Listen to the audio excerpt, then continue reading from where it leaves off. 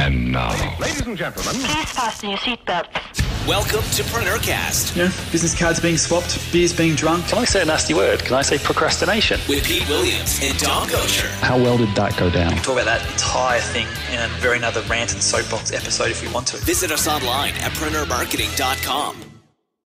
Hi everyone and welcome to the show. Dom Goucher here with, as always, Pete Williams. Hi Pete. Hello. Hello.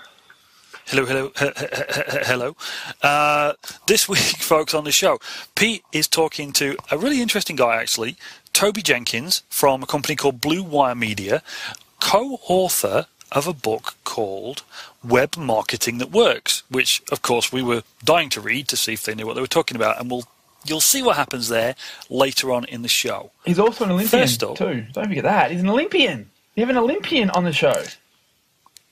You always just spoil it. You give it away. Oh. Okay. Okay, yes, folks, we have an Olympian on the show.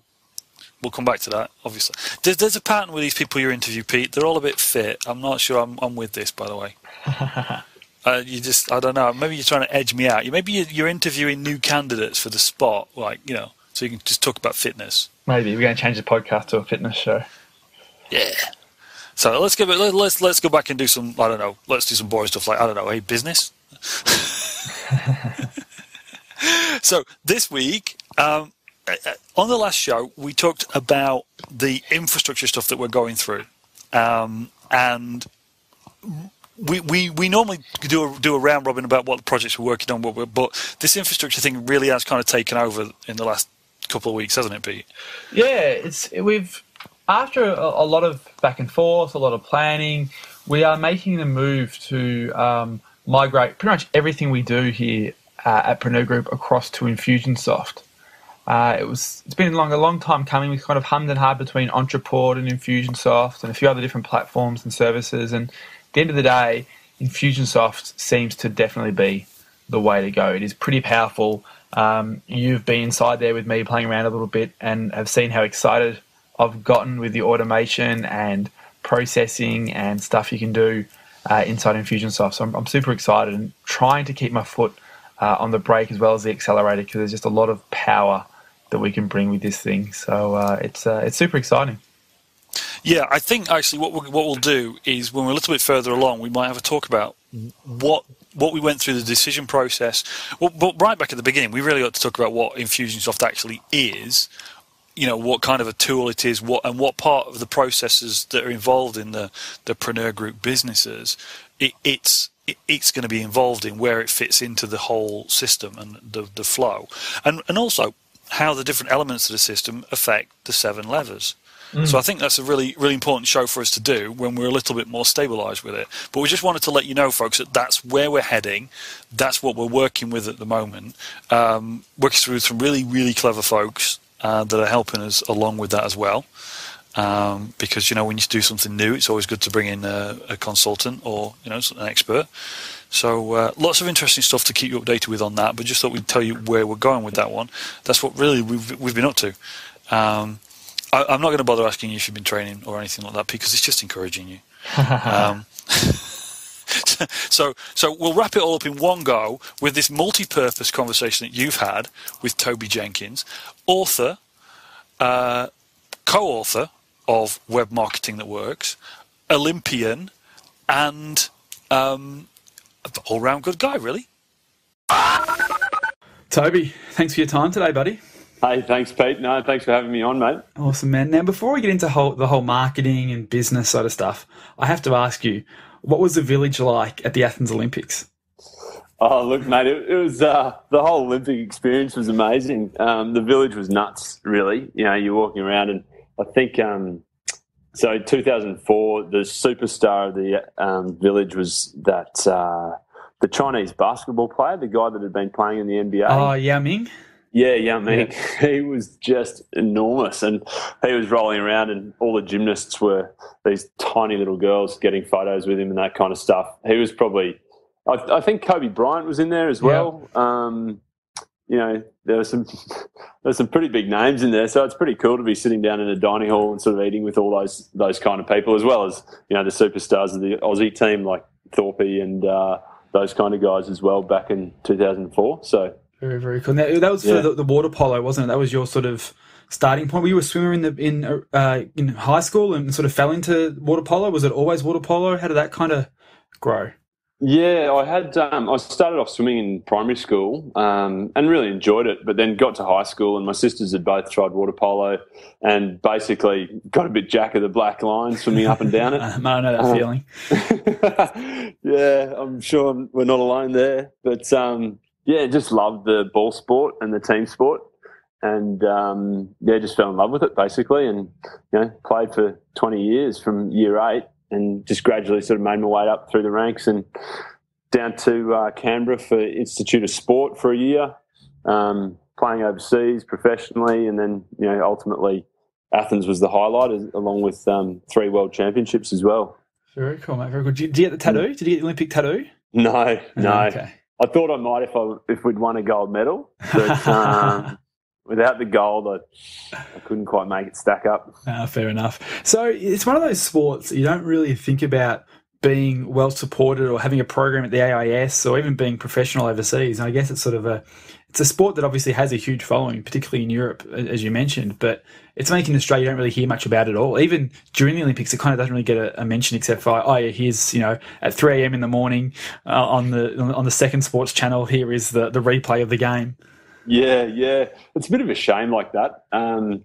In some ways, I mean, I guess we're competing with 4 football codes, cricket, swimming, and realistically, Australia's a pretty small nation to support, another professional code in any sport. I mean, even some of the other sports, that get better results as well, to be perfectly frank about it. I mean, if we'd won back-to-back gold medals, it'd be a different story, but we haven't, and so a lot of the Aussie players go overseas to play, and that's just the way it is. But I mean, that's also ends up, you got a bunch of people who are playing it because they genuinely love the game too. No one's in it because they've got any illusions of making serious coin from it. That's for sure. That's, I guess, the purity of it's pretty cool as well, I think, to a certain extent. Yeah. I mean, it'd be nice to be paid for your time and effort as well at times, but there's a lot of enjoyment and satisfaction, and I've travelled the world every year for probably a decade really, through my water polo career, and just seen places that been to Kuwait to play, been all over the world, Eastern Europe, everywhere, China, Asia, all through America and stuff. Yeah, it's extraordinary, really. And you're still playing now? I'm not actually, not at the moment. I gave it a bit of a breather about 2 years ago, and have enjoyed the extra time, to be perfectly honest about that too. And invested all that into writing a book. That's it, mate. Yeah. Very cool. That's been a bit of a time sink, that's for sure. No doubt. We'll definitely touch on that for sure during our conversation, but I want to sort of just go back a little bit, because we first met 5, 6, maybe 7 years ago at a Jay Abraham event in Sydney. And I'm just keen to sort of hear how you made that transition from, water polo to the boardroom and starting the Blue Wire Media business, and how that kind of, I guess, grew and scaled from that perspective. And then we'll get into the whole book and what you're doing now. Yeah, sure. Mate, look, I mean, I guess all the way through, one thing is, as I said earlier, water polo was never going to support me. And I always sort of was interested in business, I guess. But water polo was absolutely the focus. And then once I came back from Athens, I thought, there were a couple of other guys, other mates of mine who were sort of keen to get into business as well. And so we sort of sat down one day and we were tossing around like jumping trampoline, those bungee trampolines. It was one of the lame ideas, because one of the guys had just come back from Mallorca. Adam Franklin had just come back from Mallorca, and he'd seen those pumping over in Mallorca. And anyway, so we threw a few ideas around and basically decided on the web side of things, because one, we thought, well, it's definitely not going to go away. And well, it's well and truly here to stay by that point. But and two, we figured, if we ever got really short of web design work, we could just go and look for rubbish websites and hit them up to do it. So we figured it wasn't going to be too hard to prospect. And then also it cost us nothing to start. And I think that was probably actually the bit that really solved it for us, as opposed to borrowing money to invest in a bungee trampoline or any other scheme. So did you, Adam, have like coding skills? Had you done like development at university or anything like that? Did you have any of those sort of tools of the trade to take to the marketplace? Not in any serious sort of format at all. I'd done one subject through my business degree in HTML, which was just appalling. And I think Adam and I think we'd both probably just passed that one. We did have a third mate who kicked off with us who did have some skills, or at least enough to convert a template into a website. Yep. So the first website was a template, from, I think it was monstertemplates.com at the time. And then that we did for a client, and the original business plan was just to take templates and remodel them for people, and charge them a premium for it. And but we threw that one out after 3 weeks, pretty much, because we weren't so proud of the actual end result of that. But so was this the first business you'd ever run? Yeah, absolutely. Yep. Very cool. So how did you grow then? Obviously, if you've got a team of 3 people with no real design development skills, so you're not the mechanic who knows how to actually fix the engine. Like, how did you actually scale and grow that business with minimum overheads, but without the skills to deliver the product? Yeah, well, I mean, the guy who did know how to deliver the product, he actually left after a couple of months because he was working full time at the time and opted down that path. But yeah, Ads and I just decided, the piece that we were most interested in was sort of learning how to manage and market a business, really. Cool. Those were the 2 bits. Yep. And so we basically, we went down the prospecting path, literally knocking on doors, which failed miserably. And then, cold calling people, and then sort of, we learnt what qualifying a prospect might be, which was, plucking, instead of cold calling out of the Yellow Pages, we were cold calling out of the Brisbane News at the time. And then, basically we figured, maybe we can try to go to them with an offer, which was, a mock-up of their website. And we found that sort of developed a bit more trust. Yep. But ultimately, the place that we grew the business from was the people who knew us. The network, the first website that we actually did was a referral from my water polo coach. Had met a guy at the pub who'd said, I need a website. And so my water polo coach said, I know a couple of guys who are doing that. Unfortunately, this guy knew even less than us. So beautiful. Yeah. And it sort of took off from there. Very cool. And I think that's how a lot of great businesses start, is where you just have this passion for something. And we still talk about it now from the telecommunications business that I own.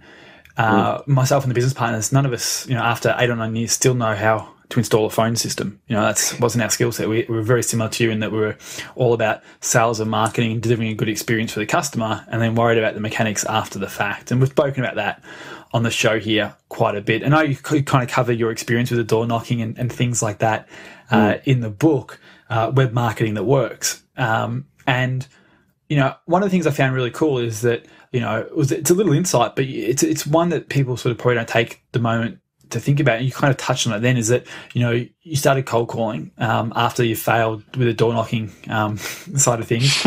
And then you went, okay, let's actually go to people who are already spending money advertising in the media. So obviously they've got a budget to spend on generating leads. So, that's a much easier and somewhat more qualified or pre-qualified audience to go to. And you kind of just obviously iterated from there to sort of work out the next step. Yeah, absolutely.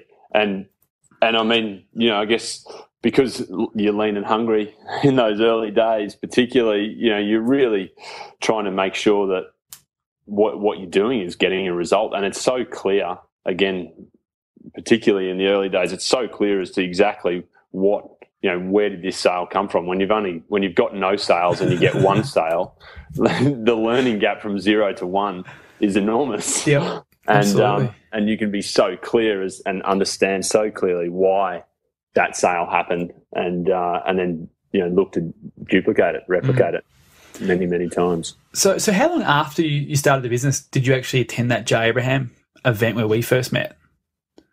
I reckon it was might have been year 2 of the business. Yeah, would Would it have been 2006, do you think? I reckon, I was trying to think before we got on the phone. I reckon it was, 2006, 2007, I reckon it would have been around that time. So, it would have been, 8 or so years ago now. Because how long had you guys been in business at that point? So I was trying to think. So the business has been around since 2001, but I came along a few years after that. So it probably would have been, a couple of years in for us or 3 years in for us as well, which would have been, around 2006-ish as well. So similar sort of time frame. How do you find, Jay, and sort of stumble into that world? I always find it interesting of how people kind of stumble into that sort of, education and business advice kind of space. Yeah, I genuinely couldn't tell you. I actually think ads may have come across him, and liked his work basically, and just thought, this is interesting. We may have had a rip DVD. Sorry, Jay, at the time, but we ended up buying the course, or someone had lent us some sort of information. Yeah. And we thought, let's get along. And I remember actually even the sales experience, because we were on a phone call with the sales team at the time, and she said, what's your average sale? And we said, it's probably worth a couple of grand to us. And she said, well, do you think you'd learn one thing from this course that's going to generate you a sale in the next 12 months? And we were like, chances are, yes, that's true. And she said, well, it's $3,000 for the ticket, or whatever, 2,000 for the ticket or something. So why don't you come along? And it did seem like an absolute no-brainer from a value proposition. And did you sort of model that in some of your propositions moving forward? Because obviously at the end of the day, selling websites is a very similar sort of sale if you frame it right, where it is like, hey, do you think this website can generate you 2 more leads for your business? Did you sort of model that kind of pitch at any stage? Yeah, we certainly did. We definitely did. I think that's really important for a lot of people to think about too. Is I see this a lot when I sort of consult with people, and you probably experience it as well, is that, it's almost going through the experience and trying to pick those lessons out is just as helpful as actually the information that was presented at the event. I know, I've gone to Tony Robbins events before, and I've gone once as a participant, so to speak.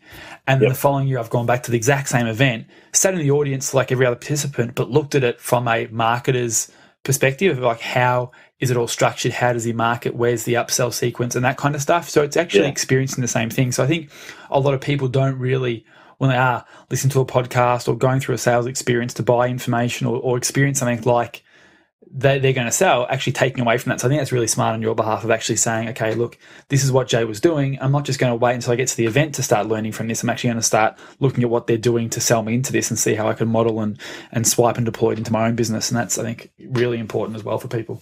Oh, yeah, and particularly online, Pete. There's, people sort of come to us for email marketing advice, for instance. And what we do is we sit down, we sign up to who we believe are the best 10, 20 email marketers on the planet, and, you pull their emails apart. Yep. They're not giving you stuff that's even 6 months old. What they're actually trying to deliver to your inbox is their absolute most current thinking in how they can, drive action, drive open rates, drive click-through rates, and ultimately drive action and sales and revenue. And looking at and deconstructing those processes is, probably more helpful to you than, even potentially buying their swipe file in that particular instance, because you've actually got their real activity right in front of you. Man, I couldn't agree more, because it really is. It's like, watch what they do, not what they say. So with that having said, if people really want to learn from us, they should buy a website and a phone system. Is that what we're saying? Well, go and look at them. But so moving on from this, something that you talk about in the book quite a bit as a bit of an underlying theme, at least at the start of the book anyway, and directly at the start of the book, because the foreword is by David Mimman Scott, the author of The New Rules of Marketing and PR. Now, you've sort of done a lot with him, for want of a better term, over a period of time. And I really want to sort of, I guess, deconstruct that a little bit. You talk about it in the book, and you talk about a lot of other stuff in the book, which, again, we'll cover. But I think the way you connected with David, the way you built a relationship with David, and what you've done with him since, I think in its own right is a really good case study that kind of covers a lot of the stuff you talk about in the book. And I'd love to kind of deconstruct that and pull that apart in this sort of same way as we've just been speaking about, if you don't mind. Yeah, for sure. So tell us about your description of who David is and what he stands for and why you felt like it was worth connecting with him and how you went through that process? Yeah, sure. So if I can, I might even take it one step back. Please do. Pete. Yeah, so the guy who actually introduced us to David Meerman Scott was Vern Harnish. Are you familiar with his work? I know the name, and he's actually come up to me recently a couple of times, but never actually connected with him directly. Right. Really interesting guy, a business coaching business. And basically, so to take it all the way back, basically numbers of our mentors and, peers at the time had said, hey, guys, you should have a look at this one-page strategic plan, which is Vern Harnish's, what we call the flagship content in the book. That's Vern's. And so what he does on that one-page strategic plan is he distills the concepts from things like good to great, BHAGs and, your 20-year goals and that sort of thing, and then helps and provides it's an Excel template to go from 20 years out to 5 years out, 1 year out, what's happening in the next 90 days. And so and it's free to download on his website. So if you go to, I think it's gazelles.com, you'll be able to download his one-page strategic plan. Beautiful. And so we used it ourselves and thought, wow, this is interesting. And those same mentors / peers then said, hey, you should read Rockefeller Habits as well, Vern's book. And so from Vern's book, we were like, oh, yeah, here's how you actually fill out the template. Yep, that's awesome. And then we went along to Vern's event when he arrived in Brisbane and have subsequently travelled the world to listen to the guy. We chased him down in Atlanta a couple of years ago, and we try to get along to his event almost every year because you hear the same thing, but your mind is open to new ideas and how you're going to apply it depending on your current situation. So what we realised was that in Vern's process, that one-page strategic plan was actually the piece that opened up everything that he offered. And so we thought, oh, well, why reinvent the wheel? How can we do that for ourselves? And, in the process, we'd been reading a ton of books and blogs and everything else. And then we were talking to Vern. I'd emailed Vern about something, I can't even remember, and he said, well, who you need to talk to is David Meerman Scott. He's going to be at my next event. Come along and ask him a question. He's taking questions from the audience via satellite. So we went along almost exclusively just to ask David that single question, which was, do you need, all of the tactics involved with these new rules of marketing and PR are fantastic. And the concept being that you need to help people first, you need to offer them value and free stuff and give it away so then people, then you can broaden your network. And then, so we got to ask that question and he gave us a response. And then basically it's his book, New Rules of Marketing and PR, really tied all the other books together, we felt, in terms of the language that we could now use, which was particularly the buyer persona. And so defining your buyer persona, defining, a target market essentially. Who are they? What problems do you solve? What action do you want them to take? How are you different? How are you going to get to them? Why will they trust you? All of those questions sort of we drew out of his books and, a number of others, Seth and, Jim Collins as well for that matter. Yeah. And then we put it all in one spot. And we thought, this is, okay, that's a framework in which you could develop your strategy around the online piece. And then the flip side of that was we were also battling to explain to our clients how it all fitted together, how the web all fitted together, what should you be doing with a website and how does search work and backlinking and social media and all that stuff. And so we went through a whole bunch of iterations around, visually, how do we actually explain this to someone, our client? So we were really scratching our own itch in that regard. And finally came up with this diagram that really, thank goodness we had a great designer at the time because she managed to distill our rubbish into something that was really meaningful and simple to understand. And from that, we were like, oh, okay, this is awesome. And so we were really excited by, on one side we had the visual, on the other side we had the table that sort of would allow people to go through the buyer persona. And we thought, this could be our one-page like Vern's one-page strategic plan, this could be our one-page plan. Yep. And we were so excited by it that I, on a bit of a whim, really, shot an email off to David, Mim, and Scott, and said, "Hey, David, look, we've loved your book, and Adam and I, we've put it into this one-pager, and would love to know what you think." Mm-hmm. And he came back and said, "Oh, look, guys, love it. I really, would you be prepared to sort of make a couple of tweaks? And if you are happy to make a few tweaks, then I'd love to co-brand it and share this with my audiences, because I think this would really help to convey my concepts to the audiences," which is exactly what we were trying to do, was take his concepts and share them with our clients.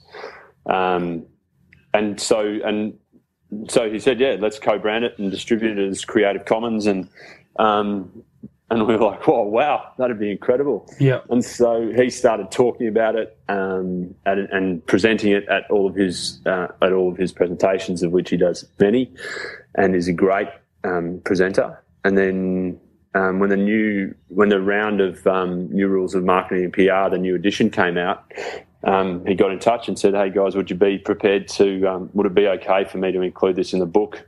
I'd love to. I think it's a really useful piece, and we can get it in there. And if that's okay with you guys, then what do you think?" Yep. And I mean, from a guy who's sold hundreds of thousands, it's not a difficult question to answer. So let me break this down a couple of points, because there's a few things you said that I think that happens a lot, is that as someone goes through a process and is quote unquote successful with it, i.e. connecting with someone like David and having this sort of, not really a joint venture, but kind of a co-branded thing happen together, there's a lot of things in hindsight you kind of take for granted. So one of the things you mentioned is you send him an email.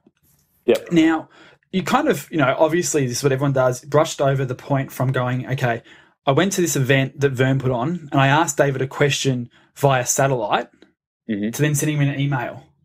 Sure. What actually happened in between then? Did you actually liaise with him at all, or was that just a cold email that you got off his contact page? Like, how did you actually make that connection to ensure he got the email? Because I think for a lot of people, and you sort of touch on this later in the book as well, Web Marketing That Works, which is definitely worth checking out. But like, how did you actually go about building that relationship so he actually saw that email and responded? Yeah, look, I think, it is a great question, because I have skipped steps, definitely.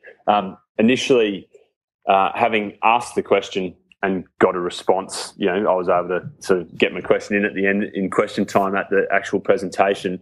But afterwards, sent him an email to say, "Hey, thank you very much. We've really loved your book." And I think it was literally just a thank you email at that time. And then went through the whole process of the actual actually, that's not entirely true, because we probably went on. We did go onto his blog and sort of left some comments there. We were certainly linking to it, and we had written numbers of blog posts about his concept. We'd reviewed his book. So when I start looking at it, there's probably a fair bit more activity there that led up to the email itself. Mm. I think that's important, because I think a lot of people aren't willing to put in that groundwork. Is that if you think about it, so you went to an event, you sort of made yourself known, you sent a thank you email. Now, like, let's be transparent about this, is that everyone's got an ego. And I haven't met David myself, so I can't sort of talk about the size of his ego, but everyone has one. And, like, if you write blogs and if you are sort of out there putting out information like he does, you want the feedback and you read the feedback. No one in that sort of world, very, very, very rarely, will ignore an email or ignore a blog comment. They do get read. So by sending that thank you email, it sort of puts you on their radar a little bit, and they see the email, read the thank you and go, okay, and move on. But then if they, a week later see your name pop up again, on blog posts, occasionally, they'll probably stumble across your blog post that you've written about him and linking back occasionally. So, you are becoming familiar in the back of that person's mind of who you are, that you exist. So when you do send that email, there is that small connection already being built. And I think it's really, really important that people don't do that without willing to put in that, not really to sort of, plant the seeds to get the harvest later. And to overuse analogy, but I think that's really important. I think you showed that by doing the way you did. Yeah, that's absolutely true. Absolutely true. You need to have built a relationship long before. And to be honest, we weren't even asking at the time. It's not like we asked. It was just here's what here's our distillation of what you of your concepts in your book, and it was a shot in the dark. Yeah, and with no ask on it, no expectation that there would be any follow up. Even, I mean, the fact that we got a reply from our point of view was humbling. Let alone the escalation of that reply to be, oh well, let's co-brand. Yeah, was just mind-boggling, and perhaps even that, like without the expectation and without asking means that you're leaving it up to them as to whether or not. And I'd be really surprised if we would have got the same result had we said, hey, would you like to co-brand this with us? Yep.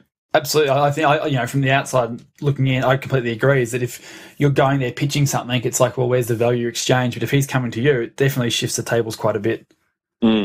Massively. Very cool. So obviously that's given you guys a lot of exposure through David's network and his books and all that sort of stuff, which is amazing. Yeah, it's been really, really cool. And I mean, when you look up to these guys and you genuinely admire them for the work they've done and the thinking they've done, it's just such a thrill as much as anything. The exposure is an absolute bonus, no doubt about that. And that particular web strategy planning template's been downloaded tens of thousands of times from our website, let alone the numbers of people that David's spoken to over the intervening time, which has probably been hundreds of thousands. Absolutely. So speaking of that template, obviously that's available from the website and through the book. And I think in the book you've got 33 different templates of various types in the book. Is that right? Yeah. Yeah. So let's talk about that. Let's move on to the book, because I think the whole story of how you connected with David's really insightful and helpful. But let's get to the core of what I'm pulling your time away from the business for, and that is to promote the book. Let's be transparent about it. Yep. So let's talk about the book. The question, the blah, blah, blah. Web Marketing That Works is the title of the book, through Wiley, who published my first book, so a great publishing company. So tell us about the book, the project, what it's about, how it came together, all that sort of stuff. Yeah, sure. So the book started out we've been publishing content for ages. We've been putting these templates together for ages. We've been putting, we had offline events. And actually the first point of contact with Wiley was they actually paid to come along to an event of ours, Social Media Down Under. Oh, very cool. Yeah, to sort of start exploring social media for Wiley as a business. And so that was the first sort of opportunity to meet them, and they'd been subscribed to our email list for a while. And then it was actually on the back of that, they said, hey, look, social media is a topic that we are keen on because it's a hot topic in the marketplace at the moment. Would you guys be interested in writing a book about it and, sharing some of what you've learned and all that sort of thing? And so it was, in that respect, Wiley were the publisher that we most wanted to work with out of anyone, if we could have picked one in Australia, and so we were pumped, and I guess on the back of everything that we'd written, the templates we'd created, really it was about distilling the 10 years down into something that people could take away and just really get to the how-to bit. Because for us, the likes of David Mims Scott, Seth Godin, a whole bunch of people, Jay Bayer with Utility, there's a whole heap of books around the why to market online and the rules that have changed and the new sort of mindset that's required, particularly online, to make it work for a business. But the piece we felt that was missing was, okay, well, now I understand why, then how do I put that into action? Yeah. And I think that's really where the templates have resonated more than anything, more than any other content we've done. The templates are the things that drive open rates and click-through rates on our emails.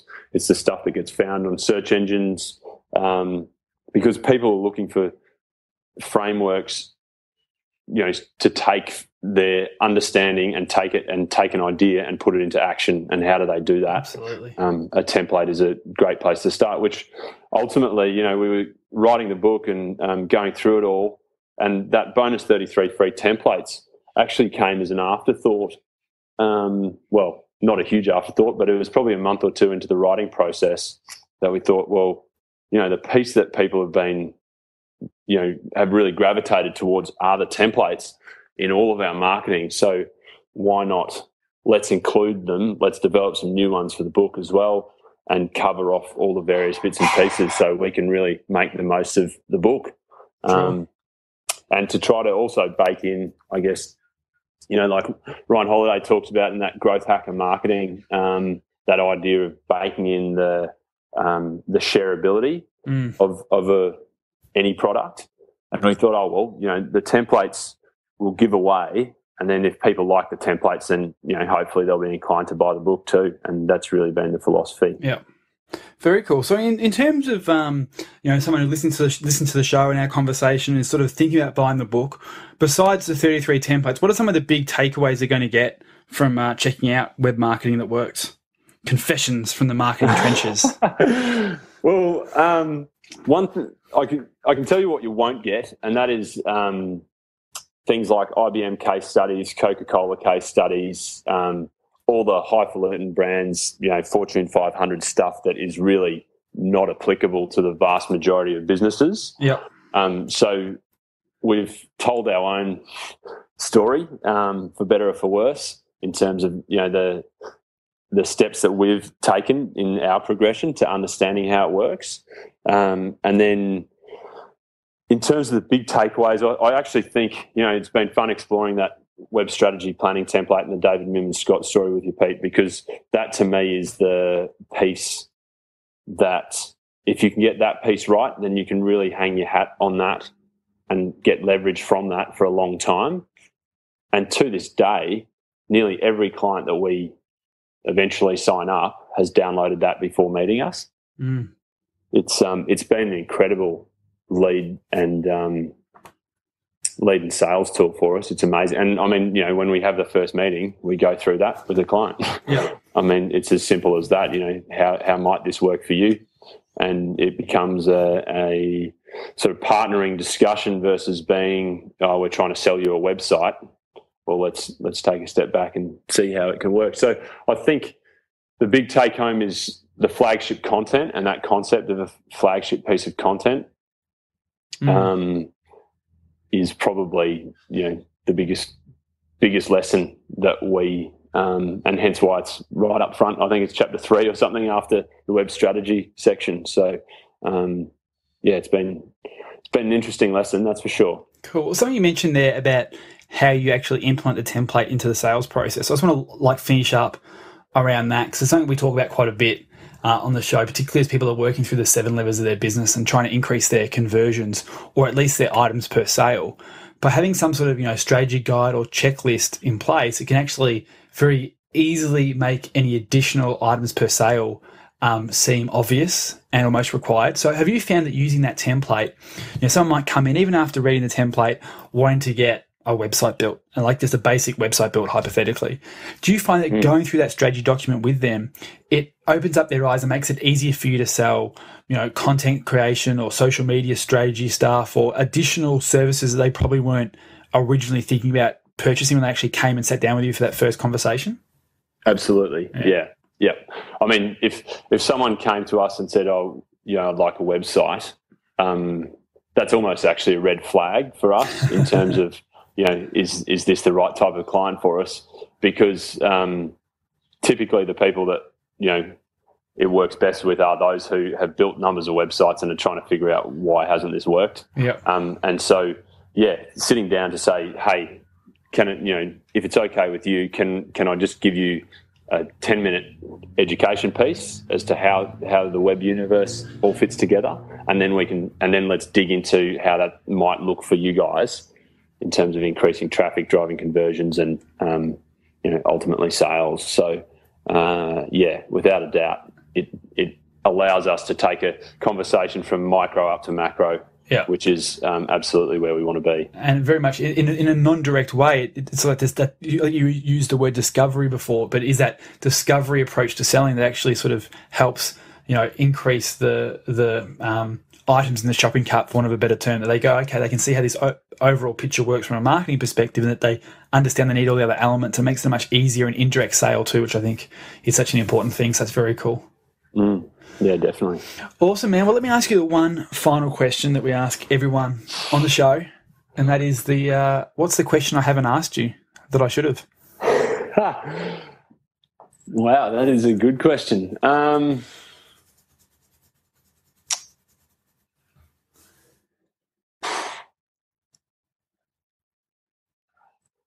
Far out. I'm actually not too sure, mate. No, I think you've asked a ton of them. Mate, it stumps most people. The question I was going to ask that I didn't was something around Speedos and water polo. Because you see the photos of the girls having accidents, but I don't think I'll go there. I'll leave that one off the list. But let me ask you this. Probably a good place to leave it off the list. So at Amazon.com, you can get the book, the Kindle version, or if they want to sort of find out more about the templates and just what you guys do directly, Blue Wire Media, is that the place to start? Yeah, bluewiremedia.com.au/book will actually get you straight to those templates. Awesome. And then, bluewiremedia.com.au will give you an introduction to the company. But in terms of getting familiar with us, and that's the bit that holds the most value initially, then just go straight to the /book. Awesome. Toby, mate, appreciate your time. Thank you very much. Thank you very much, Pete. Really appreciate it, mate. So, again, that was one of those conversations that just did not go where I thought it was going to go. Cool. And as always, you asked the good questions. I really enjoyed the bit where you said, where they got them, they went, and this is a lesson for everybody. This is why I'm highlighting it. This is really important. They approached Mr. Super World Famous authoring, speakering person, and the way Toby just went across, we dropped him an email, and he just included our stuff in his book, and you went, hang on a minute. And the reality of it was that it was a much longer process. Yeah. Which started by adding value, giving feedback, turning up, learning about the guy, all those steps. And we've talked about these things before. On various shows, we've talked about how you approach people for partnerships or, to just talk to them. And when you asked your question and got to Toby to think back, I think he gave a really good account of what we would have said people would do in order to go from, I don't know this guy, to I'd like him to I'd like to work with him if at all possible. Yeah, I think that's, a lot of people brush over the details of what some of the most important things are when they tell a story, and that's why I wanted to dive back in there and get him to sort of really dig deep at how he built that relationship with David, because that's the killer part of that, is that what actually it took and the effort it took. Because so many sort of people see this blog post or a podcast where the person goes, we just reached out to him and made contact, and then the rest is history. I'm like, yeah, that's fine, but it never works like that. Very rarely does a cold email get you those sort of results. It does take time to invest in the course of the person, show you're serious as a student, show you can get results. That's effectively how my relationship with Ed Dale started, is that I was at an event he was speaking at. I bought one of his programs at the time. This is, years ago. Took a whole bunch of action, reached out, became a good student, said to, and it's I had a successful business at this time. It wasn't I was just starting out. I was already relatively quote unquote successful. My book was already published, all that sort of stuff. And then, so I had a bit of a relationship with Ed, and then Ed did the challenge, and I reached out and said, hey, let's do an auction to raise money for charity, and took that on. And then obviously from there, we built up a very, very strong friendship and relationship. And, it wasn't just, I reached out to Ed and, blah, blah, blah. There was a lot of steps involved. I put my money where my mouth is to get his attention. And that's what sometimes you need to do. Yeah. And as I say, I think that Toby gave a good account of that in the end when you pressed him on it. But it is easy to skip over it. And it is also easy for people who are outside of this looking in to think that, either, it's easy for you to say that, or it was easy for you, but I can't do that. And it's both sides of the coin. You can do it if you're willing to put in, to use your phrase, Pete, the hard yards. Yeah. You can reach out to people and you can be noticed, depending on what you want, depends on how you approach it. As I said, we've talked about this before. But it was an interesting thing to pull out of there. There's lots of really cool stuff in there, though. I really like the way that they've got themselves now with their lead funnel. We're talking, obviously it's one of the 7 levers, is traffic, opt-ins, conversions, all 3 of the 7 levers, in fact. And Toby highlighted a couple of those things about their process, about how they pre-qualify people, pre-educate people, all great stuff towards the 7 levers, the top, those top elements of the 7 levers by these check sheets that they give out. I mean, basically, you really could replace me with him if you wanted to, because it was all frameworks and checklists and that kind of stuff.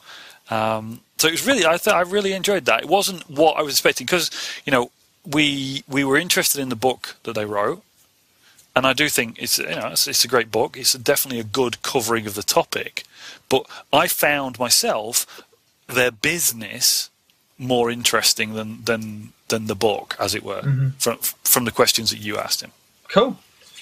So, super. Another excellent chat in the bag, folks. Beautiful. Now, just to wrap up this show, I want to again sort of reach out and say thank you guys for listening. Obviously, there's a plethora of podcasts you can invest your time with, and we do appreciate you investing it with us. And if you do love the show, we really would also appreciate you to share it and tell your friends. So if you're listening on a mobile device while you're on the train to work, or you're out walking the dog, or anywhere in between, right now you can rate, you can review, you can share the show in the app. You don't have to remember to go, oh yeah, I'll do that next time on my laptop or my desktop and forget about it, which is inevitable.